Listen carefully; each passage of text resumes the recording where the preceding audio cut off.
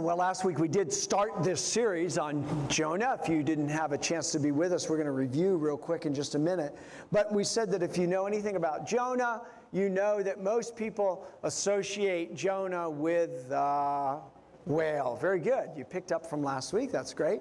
Jonah and the whale just kind of go together. In fact, because of the whale, many people ridicule the story of Jonah. In fact, the story of Jonah and the whale is probably, if it's not the top, it's next to the top of the stories that are ridiculed by most people. Most people hear the story of Jonah, or they hear the word Jonah, they relate it to the whale, and they go, you got to be kidding me. You know, you really believe that story that a guy got swallowed by a whale? Reminds me of a story I heard about a little girl. She was in school, a little girl sharing with her classmates about the story of Jonah and the whale. And she told them the whole story. Her teacher overheard it. And when she got all done, the teacher said, now, children, we know that's just a fairy tale. It didn't really happen. We know that nobody can survive in a whale for 3 days. And the little girl looked at the teacher, and she very strongly and boldly said, it is so true. It comes from God's word, and God's word is true. And the teacher looked, hallelujah, that's right. And the teacher looked back down at the little girl, and she said, sweetie, it just wouldn't happen. It's just not possible, and you just need to know that that's not reality. And the little girl, once again, she looked and just was adamant. And she said, well, when I get to heaven, I'll ask Jonah if it's true. And the teacher kind of looked at her with kind of a sarcastic grin. And she said, well, what if Jonah went to hell? And she said, well, I guess you'll have to ask him. Probably not the best answer. But you know, sometimes we get frustrated because there are some stories in God's word that seem somewhat incredible. But if you remember what we talked about last week, your faith in the book of Jonah and the story of Jonah doesn't take place in that story or in that book. Your faith, my faith, and whether or not God can preserve a man 3 days and 3 nights in the belly of a giant fish is rooted way back in the first few pages of the book of Genesis. If you understand, if I believe that God is a God who is powerful and almighty and can speak the words and make it happen, then him preserving a person inside the belly of a giant fish for 3 days and 3 nights is not a problem. And so we talked about how important it is that we keep our perspective, and I cautioned you last week, don't let the whale block your view of the great details of this book. Because if you're not careful, like so many people, you get so fixated on the whale that you miss the details, the important details of what's going on in this book. In fact, I don't know if you've noticed it, maybe some of you that have been reading it, the whale is only mentioned in 3 verses in the whole book. That's it. And we're going to look at 2 of the 3 this morning. We'll probably make reference to the 3rd one. But that's all he's in there for. But the reality is the whale is so big in people's minds that they miss the whole point of the story. So last week we began in chapter 1. And as we moved through chapter 1, we saw that God comes to Jonah. He's a prophet. And if you remember, a prophet's job is to speak for God. God gives messages to the prophet. The prophet is to take God's word and deliver it to the people. Whether that's a king or an entire kingdom, God had used the prophets to speak in that way. Jonah is a prophet. God goes to Jonah and God says, Jonah, I want you to go to Nineveh and I want you to preach that I'm going to judge them because their wickedness has come up before me. Well, Jonah doesn't answer. There's no answer. We don't read about Jonah saying anything to God. All we read in verse 2 is that he gets up and he goes in the opposite direction. And what we looked at last week is Jonah actually has to kind of work at this whole deal. He goes 50 miles from where he's living to a port town of Joppa. He has to look for a boat that's going in the direction he wants to go. He finds that boat. It says he pays money to be a passenger on that boat. He gets on the boat and he starts sailing to Tarshish, which is over 2,000 miles from Nineveh, where he's supposed to go. And so you get the idea right away in the first few verses of this story. Jonah wants nothing to do with Nineveh. He wants nothing to do with following God's plan. Jonah wants to be as far away from that whole deal as he can get. And so as the story goes, it says that the Lord brings up this wind, a great storm comes, and it must be bad because these guys are seasoned sailors and they're freaking out. They start throwing stuff off the ship. They start praying to their gods for help. Nothing's working. The captain of the boat starts walking around to try to figure out what's happening. He goes down into the bottom of the boat looking for anybody and everybody, and here's Jonah asleep at the bottom of the boat. He wakes him up, and how on earth can you be asleep at a time like this? Pray to your God. Maybe he'll have mercy on us. Maybe he'll help us. Well, nothing happens. The storm gets worse. They figure somebody here has done something wrong. This storm has got to be some kind of judgment from a God. And so they cast lots. They do some kind of procedure in which to try to determine who the culprit is, and the lot lands on Jonah. And they start asking him questions. Man, who are you? Where are you from? What do you do? What on earth is going on? And Jonah told him, I serve Yahweh. I'm Hebrew. I'm a prophet. He told me to do something and I ran away. And they're like, what on earth? Why? How could you do this? This is nuts. They said, please tell us, what can we do to make this storm stop? And Jonah says, well, if you'll take me and throw me overboard, it'll be all okay. The storm will stop. You guys will be fine. Well, they didn't want to do that, which is kind of crazy if you think about it. These godless sailors have more concern and mercy for a guy they don't even know than Jonah has for a whole nation that God told him to go preach to. Well, they say, man, we can't do that. We can't throw you overboard. That's crazy. And so they keep trying to do everything that they can, but the storm is getting worse. And finally they realize we got to at least try it or we're all dead. And so they go before God and they say, God, please don't hold this against us. Don't hold this against us. And they grab Jonah and they throw him over the side. And where we saw the story end last week is immediately the storm calms. The sailors realize this God is for real. And it says they make vows to him. And that's just a fancy way of saying, God, you're the real deal. We're going to follow you. So a little revival, despite Jonah's rebellion, a revival breaks out on that ship deck. Because God's bigger than your rebellion or my rebellion. God can cut through and work through all that stuff. In the meantime, we ended on this last verse, verse 17 of chapter 1. Now the Lord had arranged for the great fish to swallow Jonah. And Jonah was inside the fish for 3 days and 3 nights. Now let me say something before we step into chapter 2. Did you notice? It doesn't say whale. We don't know if it was a whale. Scripture tells us it was a big fish. Kind of a little side note, but just something to think about.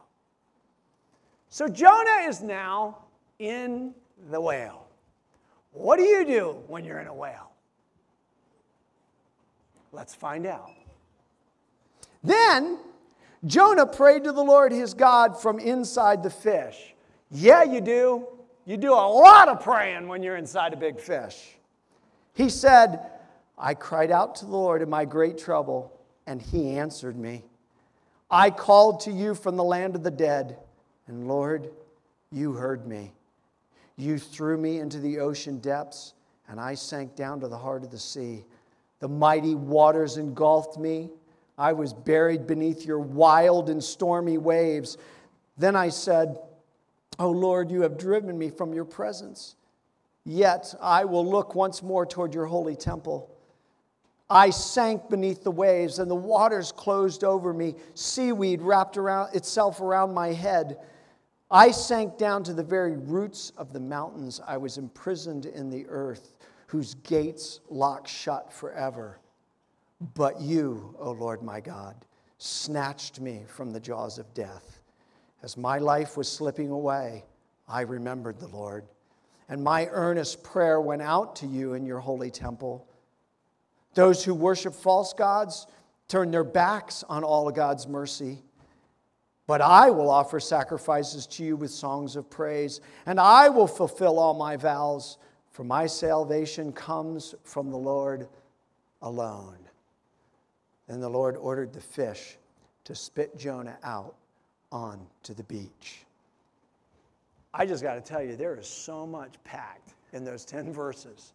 There's so much going on there.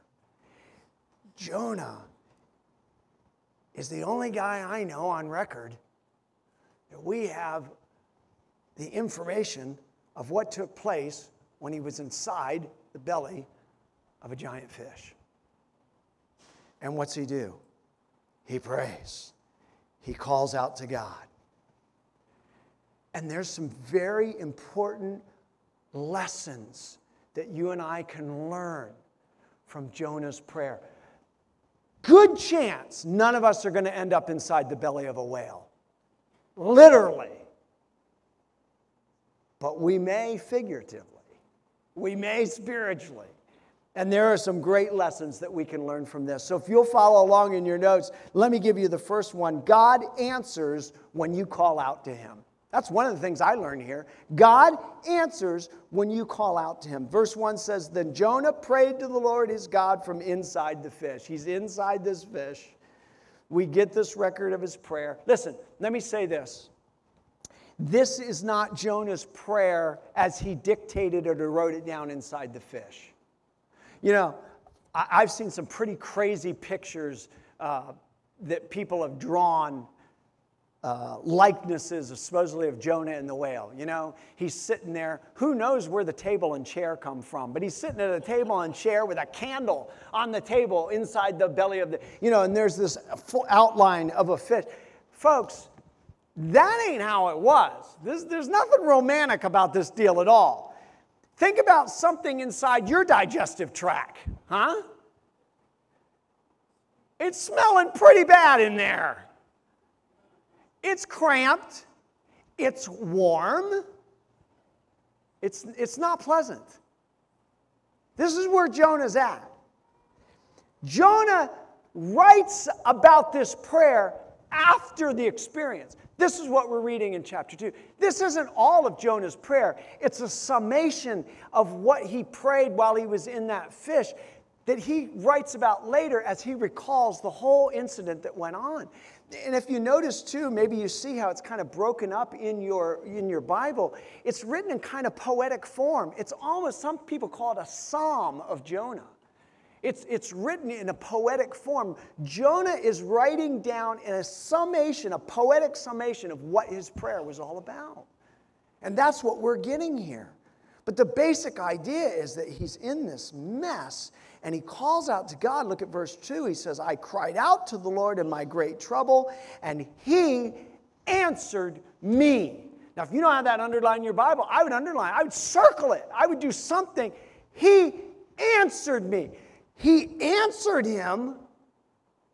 You mean God answered Jonah, who had just basically said to God just a little while before, God, don't want anything to do with you or your order.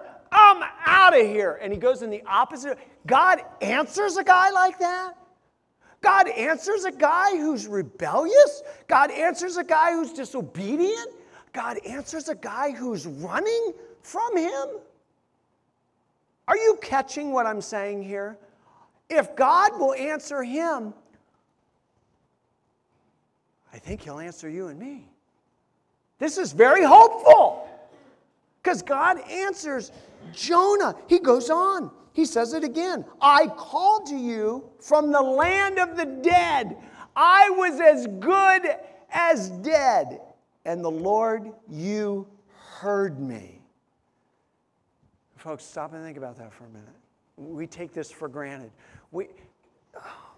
And look, I'm right there. I'm right there. Somehow in our thinking, we think that God should listen to us. That somehow we deserve for God to hear us. We're talking about the God of the universe who spoke it all into existence. I mean, think about the vastness of the universe. Just amazing how huge the universe is. If you can't comprehend something like that, like I have a hard time comprehending, think about the sun. How huge and massive the sun is. You can put so many hundreds of earths in the sun, and they said you can shake it like a rattle. That's how big the sun. Think about that. And God is bigger than that. Almighty, all-powerful, immutable, never changes. God will answer you when you call. That is amazing that a God that big would even care when we call, let alone answer when we call. Jonah is a guy who ran, rebelled, turned his back on, disobeyed. He's now in the belly of a fish, down who knows how deep, and he's calling out to God, and God is zeroed in on his voice. And I find that so amazingly hopeful. Because if God will listen to Jonah, then God will listen to you.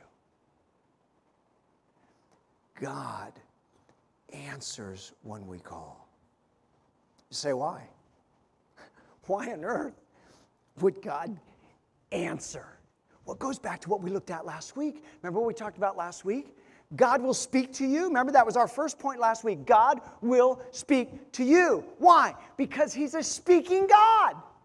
All through Scripture, we see him communicating with people. In fact, we said, this is his communication. We call it God's Word. God is a communicating God. He speaks. Of course, that goes hand in hand with this idea that he wants to answer when we call. Jonah calls out to God after he's turned his back on him. He's run from him. And God, in his mercy and his grace and his love, answers Jonah. And there's a couple of things that we can even learn from that. And here's the first one. The answer he gives may not look like you think it should. The answer that God gives may not look like you think it should. Now, if you read this prayer close, Jonah is recalling the time after he was thrown off of the boat and he's falling through the water.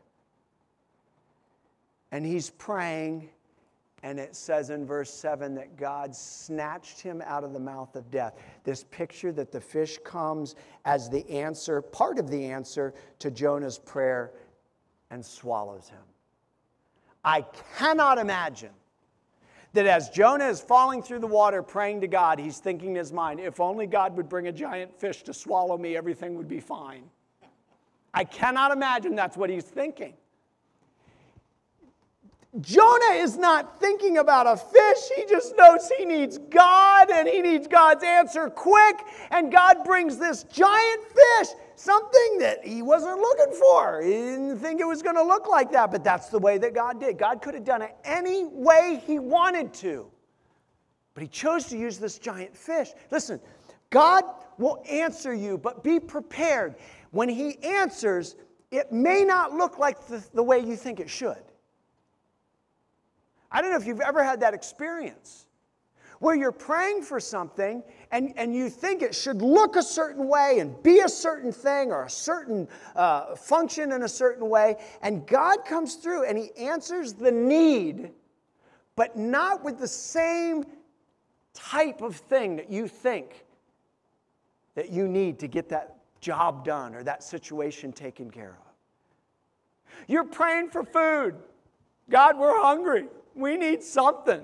And you're thinking of a T-bone. And God brings you a can of beans. And God took care of you, but it didn't look exactly the way you thought it should. Man, I was kind of thinking it was going to be, and then God brings this. It's like, wow. Louise told the story in camp this summer in the mornings to the kids of Corrie ten Boom. And if you've never read this book, it's fantastic. Give me the name again. Hiding Place. And Corrie ten Boom was from Holland. She lived in Amsterdam, and her family helped hide Jews during World War II. Well, eventually they were found out, and they were arrested, and her and her sister were sent to a concentration camp. And they were put in this barrack, this filthy, dirty barrack with many, many other women that were sick and hurting and miserable conditions, and the guards would harass them and hurt them, and they prayed. The Christians in that little group would huddle together and they would pray, and they would pray about the bad conditions and the guards that were hurting them, and God, just keep them from us. Well, one day what happened is they got terrible fleas in their barrack. Just terrible. They were all itching, and it's just awful. And the one, Corey's sister says to her one day that we need to thank God for the fleas. And Corey was like, I refuse to do that. I'm not going to thank God for the fleas. That's ridiculous. You've gone too far now, thanking God for fleas. But something amazing happened. They noticed that the guards that used to come in and harass them and give them a hard time, they stopped coming in. And they didn't know why, but they were thankful, and they were like, wow, God answered our prayers. And they found out sometime later through the grapevine that the guards didn't want to come into their barrack because it was full of fleas, and they didn't want to get bit by the fleas. See, God answered their prayer, but not in the way that they thought He should. God will answer you when you call, but be prepared. He may answer you in a way that you may think is not the way that you thought it should be. Here's another idea. Don't wait until you're in great trouble to call out to God. I don't know if you noticed that, but in verse 2, Jonah says, I cried out to the Lord in my great trouble. Your passage might say distress. It's the same idea. This is great, a great problem. This is really bad. And notice how it starts. It says, then, the beginning of this chapter says, then Jonah prayed. Well, when is then? Then is when Jonah is already in a big mess. God comes to Jonah. He says, Jonah, I want you to go preach to Nineveh. We don't read about a response. We don't read Jonah saying, no, God, I really don't want to do that. God, please, is there someplace else? I'll go somewhere. We don't read that. We don't read Jonah questioning, saying, God, are you sure? Nineveh, are you sure? God? See, I do that kind of stuff. We don't even read Jonah saying, no, God, no way, I'm not doing that. Nothing. There's no prayer, apparently, that goes on after God calls him. Jonah goes down and he's looking for a boat. Well, of course, Jonah's not praying, God, help me to find a boat going in the direction opposite of you. Of course, that's not happening. But then he gets in the boat and the storm comes up and things are bad. And the captain wakes him up and says, man, we're going to die. Get up and start praying to your God. He doesn't pray. If you notice in the story, the captain tells him to pray. He doesn't pray. He doesn't even pray for that. God, look, I know you brought this because of me. Don't hurt these guys. Nothing. There's nothing there. He's not praying to him. See, Jonah's not praying when things are okay. I mean, when God comes to him, it doesn't seem like there's any problems going on in Jonah's life. God says, hey, I want you to go to Nineveh. And then he runs away. And then the trouble starts. Well, then the lot falls on him, and you would think that would get you praying, but he's not praying then. And then they come to him and they say, look, tell us what to do to get this storm to stop. And Jonah says, well, just throw me overboard, instead of going, you know what? Here's what needs to take place. I need to get down on my face before God and repent, turn this boat around and go back to Joppa. I'm going to Nineveh. No prayer. No prayer. When's he start praying? He says, I cried out to the God in my great trouble. Jonah should have started praying, before you got into great trouble. But can I remind you of something? The book of Jonah is a mirror. And as you and I read it honestly, the reflection begins to look a whole lot like you and me. Because stop and think about it. When do we pray most? Oh, in great trouble, man, we're praying. Right? But can I encourage you? God wants to answer when you call out to Him, not just in great trouble. You praying for your kids now? Before the trouble starts?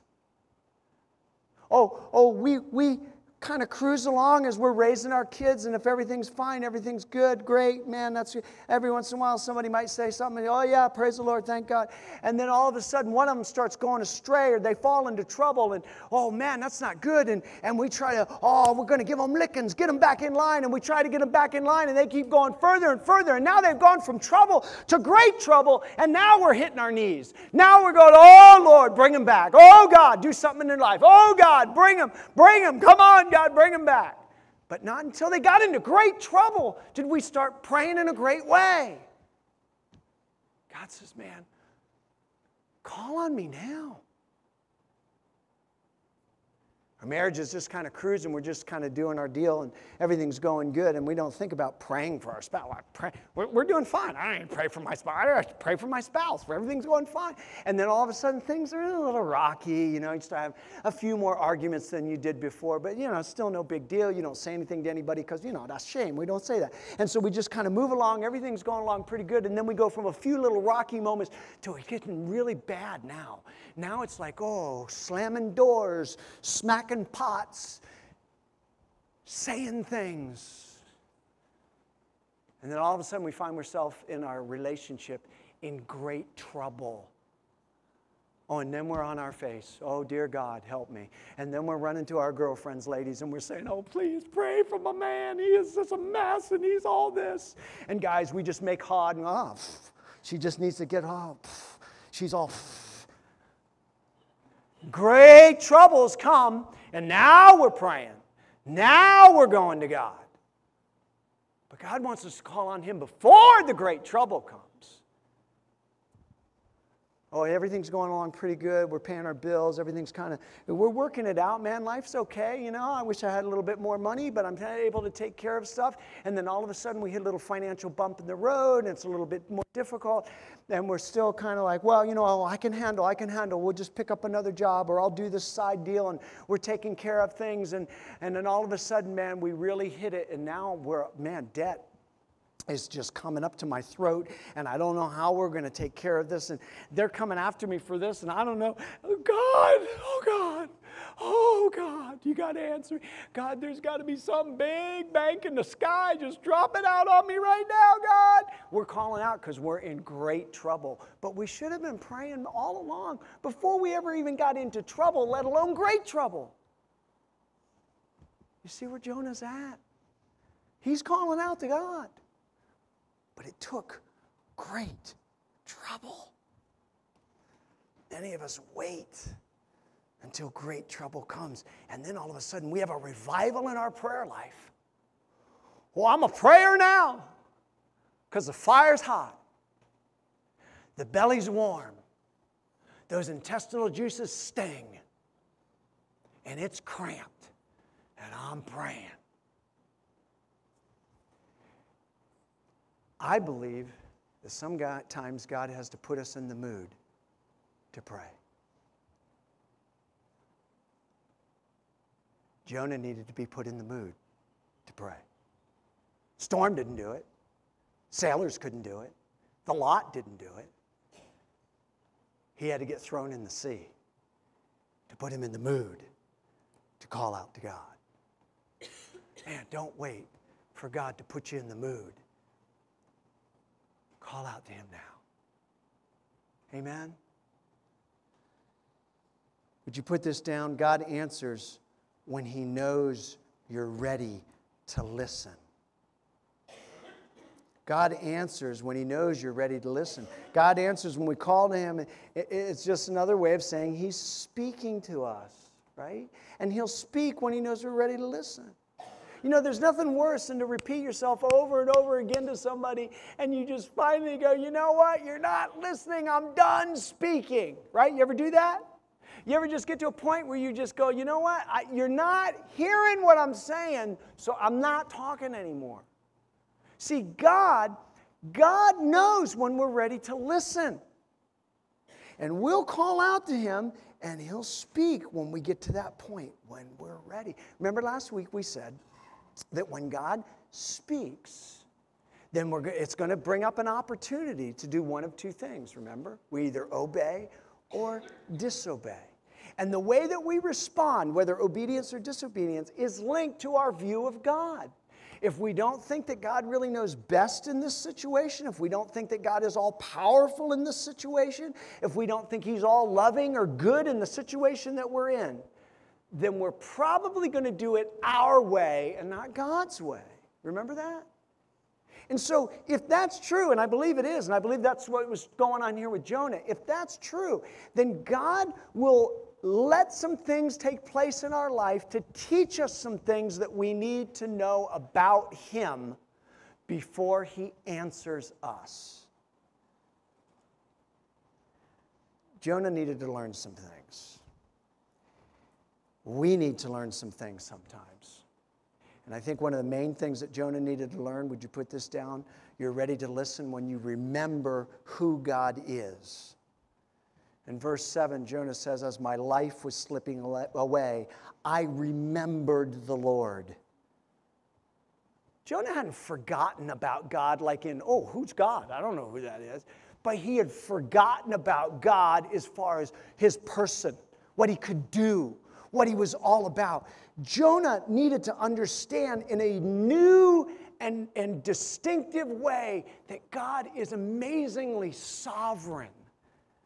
See, Jonah knew kind of on a table level that God was sovereign, because remember when the sailors started to question him, man, who are you? What's going on? He says, I serve God who made heaven and earth. Remember that? Or made the land and the sea. So Jonah, hey, God made it. He made it. But Jonah needed to know that God was more than just the creator of land and sea. God was also the controller of what's on the land and in the sea. Jonah needed to understand, Jonah, you can never run away from God. That is just idiotically impossible to do. Jonah needed to understand that this God is sovereign. Listen, that's what the fish is about. A big chunk of the fish is about this. I want you to stop and think about it for a minute. Jonah's on this ship, the storm comes up. Sailors freak, they go to Jonah. What do? Throw me over. They pick him up, they throw him over. And just at the right time, there happens to be a fish big enough to swallow Jonah at just the right time. Are you kidding me? Stop and think about it. That fish had to be at just the right place at just the right time. And then, and I don't know if you've ever fished before, that fish had to be hungry and wanting to eat. If you've ever fished before, it's one of the most frustrating things. You're in nice crystal clear water and you're fishing and you can see the fish and they are big and beautiful. And you know, oh, I've got this bait. They're going to love this. Is going to be great. And you throw out there and they swim by and you watch them. They swim up to it, kind of look at it and they just keep swimming. You go, no! If they're not hungry, they're not going to bite. So God prepares this fish to be there just at the right time, to open his mouth at just the right time, big enough to get Jonah, not chew him, just swallow him. Get him into that stomach. Keep those digestive juices from being too potent to kill him. Did I just lose my mic? That's one way to shut me up. I got a dead battery. put him in that situation where those digestive juices are just subtle enough to burn him a little bit, but not to dissolve his body. And then spit him out on shore. See, God could have done it any way he wanted to do it. Jonah needed to learn, Jonah, I'm in charge of it all. Right down to the fish in the sea that can swallow your butt up. Right down to the digestive process in that fish to keep it from dissolving your stanky body. I'm in charge of it all. That's a lesson Jonah needed to learn. And until Jonah learned that lesson, he wasn't ready to hear God when God called. See, you go, why is that so important? I want you to think about this. It's going to be so important for Jonah to know that God is in control of a giant fish, because he's eventually going to go to a giant empire, the Assyrian Empire. Stand in front of these people that have no problem hacking people's heads off, putting them in piles, taking their skin off their body, tacking it to the city wall, taking people's tongues and staking them into the ground. He's going to stand in front of those people and say, God is judging you for your sin. He's going to need to know that the same God who controlled the big fish can control the big empire. You see how important this lesson is? See, God will answer you when you're ready to listen, but there may be some lessons in the process before he gives you the answer. Jonah needed to know that God was going to be with him every step of the way, that this God was in control, that he was sovereign. Number two, you're ready to listen when you remember who you are. Jonah needed to remember who God was. He needed to remember who he was. Listen, in running from God, Jonah thought he was more than he really was. I mean, we read this and we're kind of like, what an idiot. He really thinks he could run from God? Well, stop and think about it for a minute. How many times have we done that? We run from God. God tells us to do something. He tells us to give something. He tells us to speak to somebody. I ain't doing that. That's Jonah. That's the Jonah in us. And so when we look at Jonah and go, what an idiot, we should be looking at ourselves going, what an idiot. How I really think I can get away from God? And I want you to know something that's very important.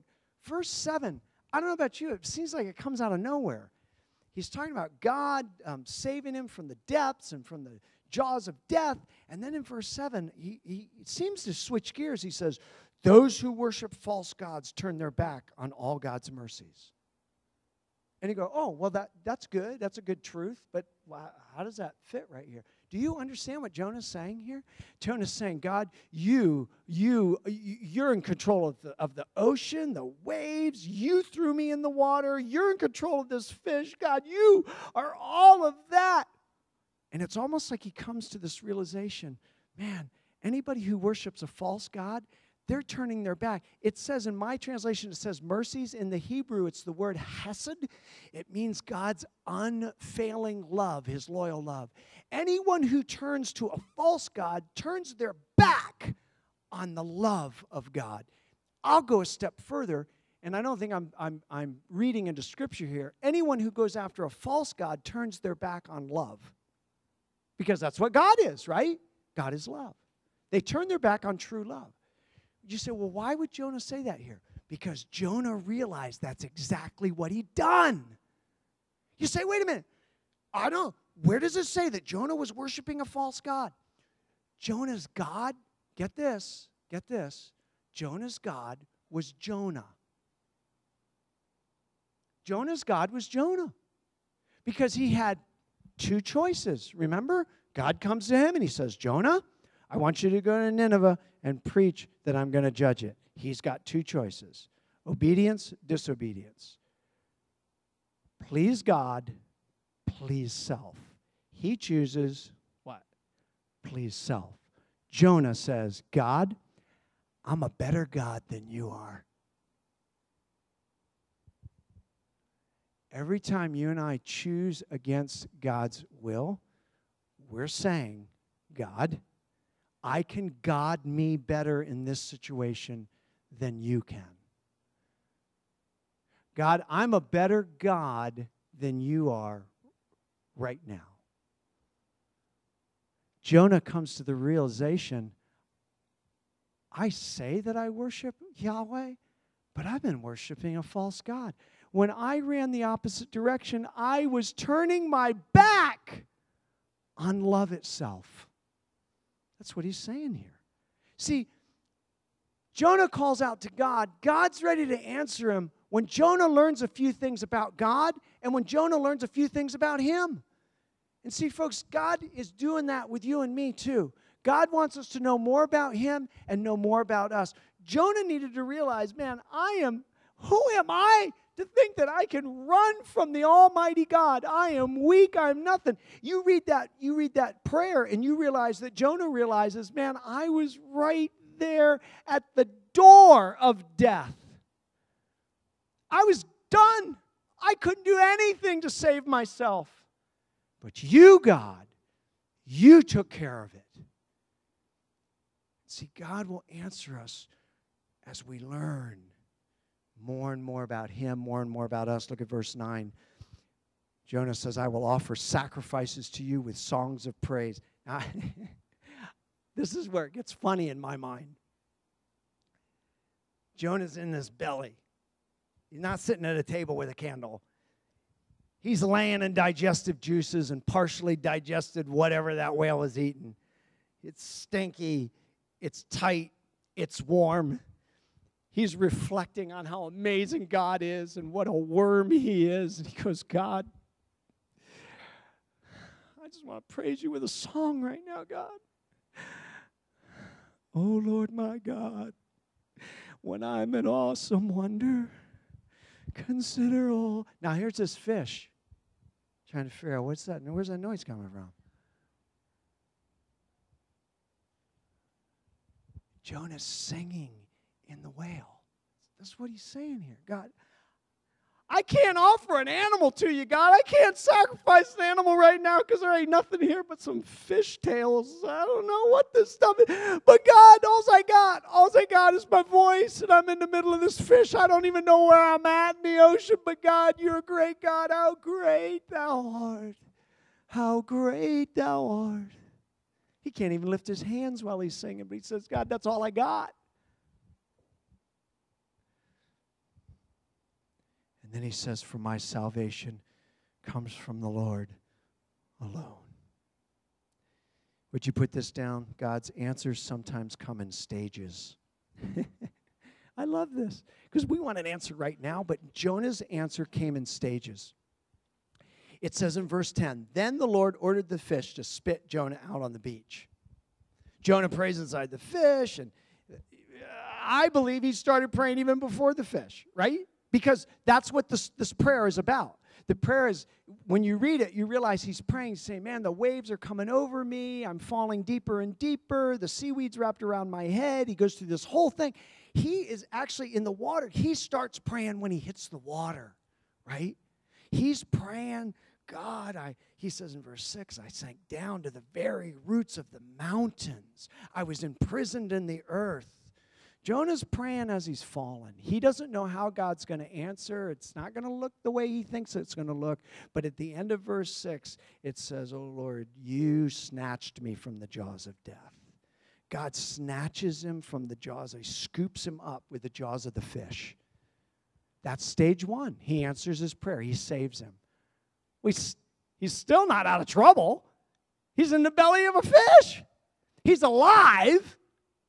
But he's inside the belly of this fish, and God has to teach him a few things in that belly. Look, if I'm God, I'm going, okay, I'm going to save this guy's butt. I send the fish, swallow him up. I'm thinking 4 or 5 hours. 4 or 5 hours sitting in that stank, he'll be good. And then I'll have him spit out, and everything will be good to go. 3 days in that mess. 3 days. God leaves him sitting in there for 3. Stage 1, God saves him. Stage 2, Jonah, I think you're ready. Spits him out. God may answer your call in stages. He may save you to a point, and you look around and you go, wow, this is good, God, but I was really kind of hoping that you would like pay the whole bill. God's saying, not yet. You haven't learned enough yet. You need a few more days. My wife's a great cook, but every once in a while, she'll pull something out of the oven too early. And it's just not done. We'll cut it open and it'll, depending on what it is, it'll ooze or it'll bleed or, and we go, and she'll go, ooh, I need to stick it back in for a little while longer. It's not quite done yet. God doesn't ever have that problem. God doesn't ever say, I'm going to answer your prayer, and then he answers our prayer, and then he goes, I should have left them in that fish for a little while longer. They're not quite done yet. He knows exactly how long we need before he completely answers our prayer. And so sometimes he'll do it in stages until we're done to perfection. Because would you put this down? God knows the right time to completely answer your prayer. I want it now, God. You don't understand. It's going bad, and it's going bad and bad and bad. And it needs to happen right now. And God says, no, not yet. You're not quite done yet. You haven't quite learned what you need to learn about me and you in order for me to answer your prayer the way it needs to be answered. Now, Jonah was in a situation he had no choice but to wait. Sometimes God puts us in those situations.